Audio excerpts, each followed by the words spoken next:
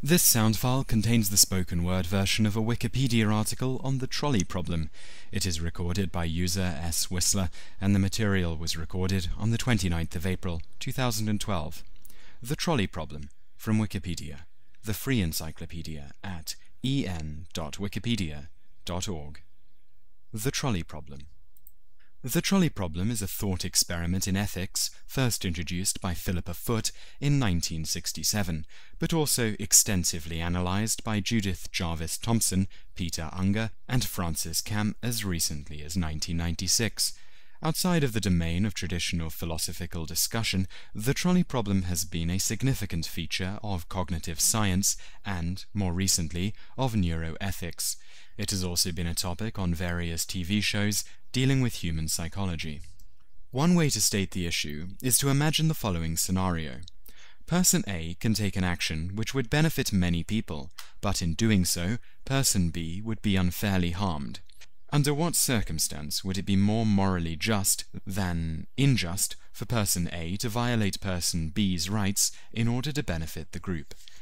Contents. 1. Overview. 2. Related problems. 3. In cognitive science. 4. In neuroethics. 5.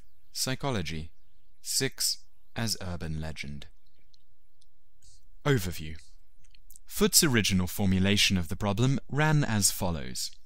Suppose that a judge or magistrate is faced with rioters demanding that a culprit can be found for a certain crime and threatening otherwise to take their own bloody revenge on a particular section of the community. The real culprit being unknown, the judge sees himself as able to prevent the bloodshed only by framing some innocent person and having him executed. Besides this example is placed another in which a pilot, whose aeroplane is about to crash, is deciding whether to steer from a more to a less inhabited area.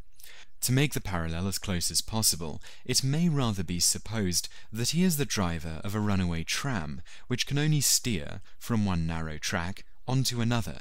5 men are working on one track, and 1 man on the other. Anyone on the track he enters is bound to be killed. In the case of the riots, the mob have 5 hostages, so that in both the exchange is supposed to be 1 man's life for the lives of 5. A utilitarian view asserts that it is obligatory to steer to the track with 1 man on it.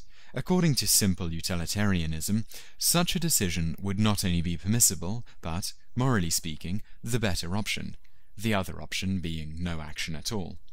An alternate viewpoint is that since moral wrongs are already in place in the situation, moving to another track constitutes a participation in the moral wrong, making one partially responsible for the death when otherwise no one would be responsible.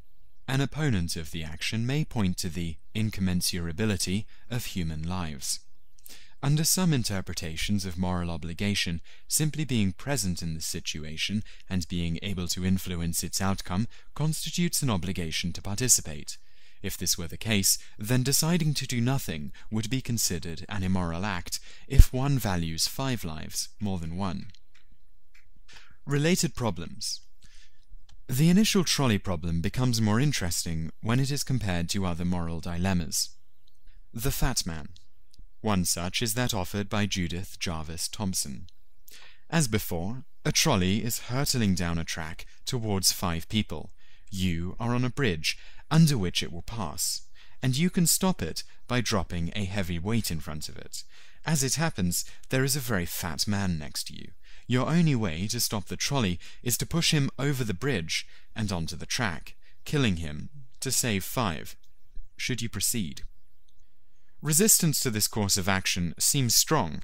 Most people who approved of sacrificing 1 to save 5 in the first case do not approve in the second sort of case. This has led to attempts to find a relevant moral distinction between the 2 cases.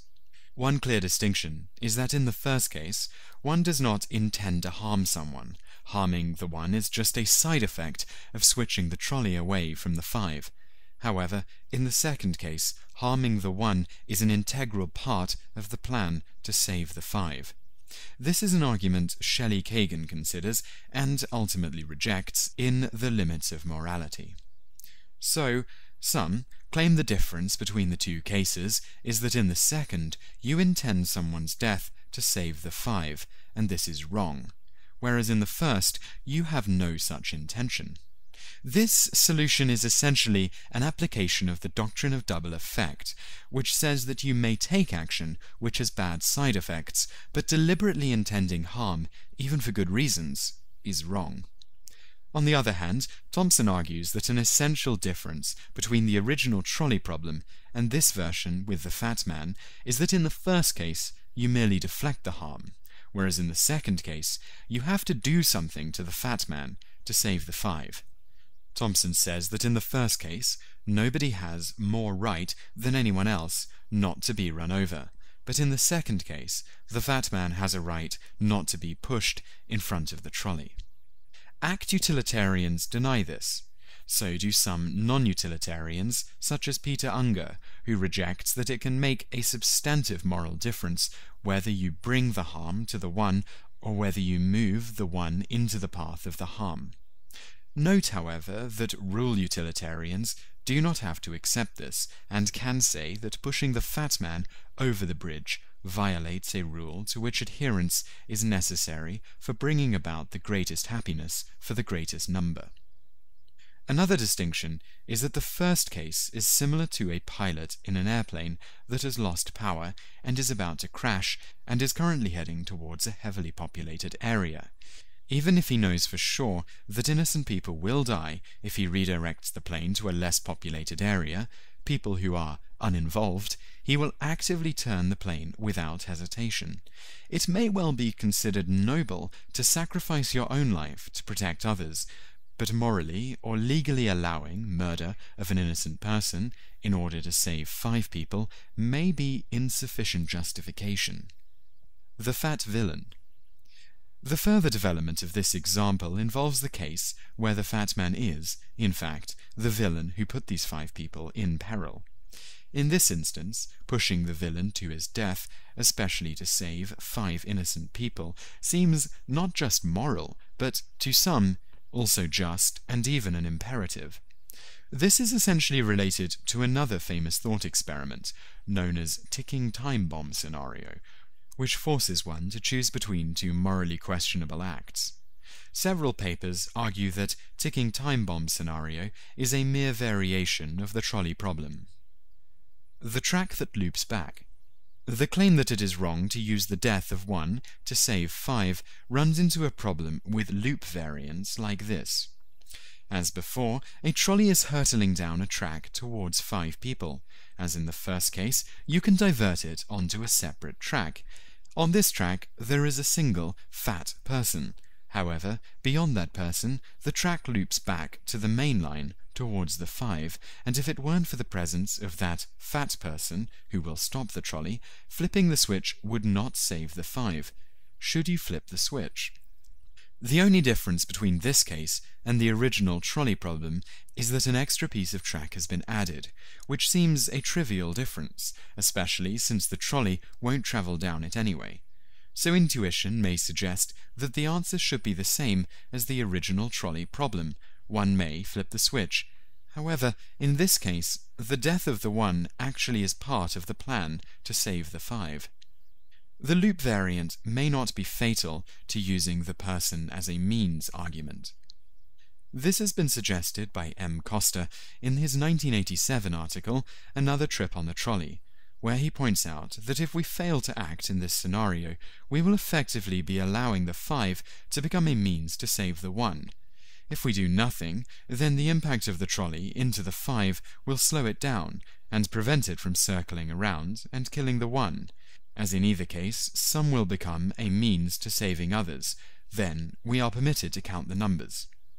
This approach requires that we downplay the moral difference between doing and allowing. However, this line of reasoning is no longer applicable if a slight change is made to the track arrangements such that 1 person was never in danger to begin with, even if the 5 people were absent. Or, even with no track changes, if the 1 person is high on the gradient, while the other 5 are low, such that the trolley cannot reach the 1. So the question has not been answered. Even in the situation where the people aren't tied down due to a criminal act, but simply happen to be there without the ability to warn them, the out-of-control trolley is similar to the out-of-control airplane. Either 5 out of 500 or 1 out of 100 people are going to die as a result of the accident already in progress. And it is important to minimize the loss of life, despite the fact that 1 in 100 are effectively being used to spare the life of 5 in 500. The 100 people and their property in the less densely populated area do in fact stop the plane too. Responsibility for this goes back to any criminal negligence that caused the accident to occur in the first place. Transplant. Here is an alternative case due to Judith Jarvis Thomson containing similar numbers and results, but without a trolley. A brilliant transplant surgeon has 5 patients, each in need of a different organ, each of whom will die without that organ. Unfortunately, there are no organs available to perform any of these 5 transplant operations. A healthy young traveller, just passing through the city the doctor works in, comes in for a routine checkup. In the course of doing the checkup, the doctor discovers that his organs are compatible with all 5 of his dying patients. Suppose, further, that if the young man were to disappear, no one would suspect the doctor. The man in the yard. Unger argues extensively against traditional, non-utilitarian responses to trolley problems. This is one of his examples. As before, a trolley is hurtling down a track towards 5 people. You can divert its path by colliding another trolley into it, but if you do, both will be derailed and go down a hill and into a yard where a man is sleeping in a hammock. He would be killed. Should you proceed? Responses to this are partly dependent on whether the reader has already encountered the standard trolley problem, since there is a desire to keep one's responses consistent. But Unger notes that people who have not encountered such problems before are quite likely to say that, in this case, the proposed action would be wrong. Unger therefore argues that different responses to these sorts of problems are based more on psychology than ethics. In this new case, he says that the only important difference is that the man in the yard does not seem particularly involved. Unger claims that people therefore believe the man is not fair game, but says that this lack of involvement in the scenario cannot make a moral difference. Unger also considers cases which are more complex than the original trolley problem, involving more than 2 results. In one such case, it is possible to do something which will a. Save the 5 and kill the 4 passengers of 1 or more trolleys and/or the hammock sleeper, b. Save the 5 and kill 3, c. Save the 5 and kill 2, d. Save the 5 and kill 1, or e. Do nothing and let 5 die. Most naive subjects presented with this sort of case, claims Unger, will choose d. to save the 5 by killing 1, even if this course of action involves doing something very similar to killing the fat man, as in Thomson's case above. The scenario is similar to the fact that whenever a crime is in progress and someone calls the police, even though it is known well in advance that calls to the police each year end up creating pedestrian and motorist deaths due to accidents. Very few people would consider disbanding the police to ensure that no innocents should die en route to a crime scene. In the case where the 5 aren't tied down due to a criminal act, it still falls into the category of diverting a crashing plane into a less densely populated area. In another variant, the irrationality of human ethics is explored when the cost has a personal consequence. As before, a trolley is hurtling down a track towards 5 people. You can flip a switch and divert the train to run 1 person over instead of 5, but that person is your mother. Would you flip the switch? Most people agree that they would not sacrifice their own mother to save 5 strangers. In cognitive science. The trolley problem was first imported into cognitive science from philosophy in a systematic way by John McHale, who began testing trolley problems on different groups of people, including children and people from non-Western cultures, when he was a visiting graduate student in MIT's Department of Brain and Cognitive Sciences. Mikhail hypothesized that factors such as gender, age, education level, and cultural background would have little influence on the judgments people make. In part, those judgments are generated by unconscious moral grammar that is analogous, in some respects, to the unconscious linguistic grammars that support ordinary language use. Preliminary results pointed in that direction, and Mikhail's initial findings have been confirmed and expanded to more than 200,000 individuals from over 100 countries. In neuroethics. In taking a neuroscientific approach to the trolley problem, Joshua Green, under Jonathan Cohen, decided to examine the nature of brain response to moral and ethical conundra through the use of fMRI. In their more well-known experiments, Green and Cohen analyzed subjects' responses to the morality of responses in both the trolley problem, involving a switch, and a footbridge scenario, analogous to the fat man variation of the trolley problem.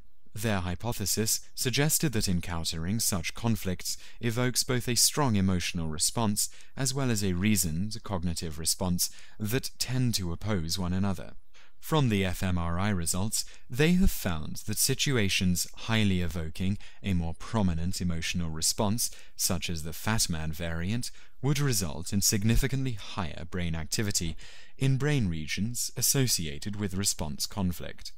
Meanwhile, more conflict-neutral scenarios, such as the relatively disaffected switch variant, would produce more activity in brain regions associated with higher cognitive functions.